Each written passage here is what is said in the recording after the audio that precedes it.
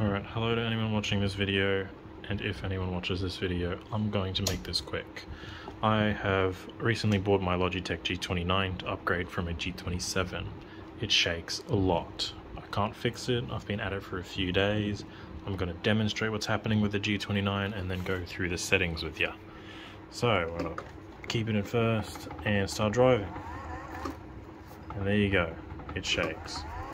Pop it in a second, pick up some more speed. We're now going 80 k's and it's still absolutely ridiculous. It makes it impossible to drift, it makes it impossible to drive because it just wants to snap back and shake like crazy. Wow, settings time. Alright, we're on a roll. So, force feedback processing. I have enabled the loop files. I have put damper gain to 0.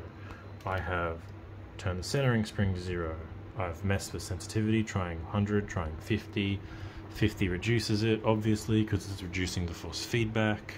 Over to my game settings, I've messed with the gain, reducing it. Again, when it's reduced, it's better, but it's not great having reduced force feedback.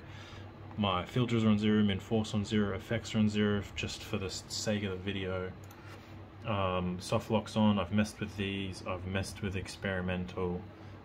I have messed with this. I've messed with centering.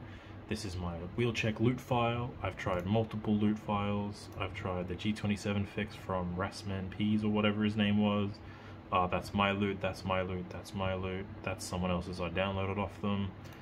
And it still shakes like mad.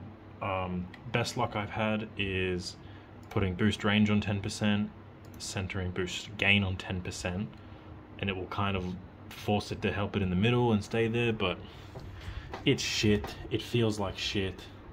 It drives like shit. I feel like shit. I just want to fucking drive my car.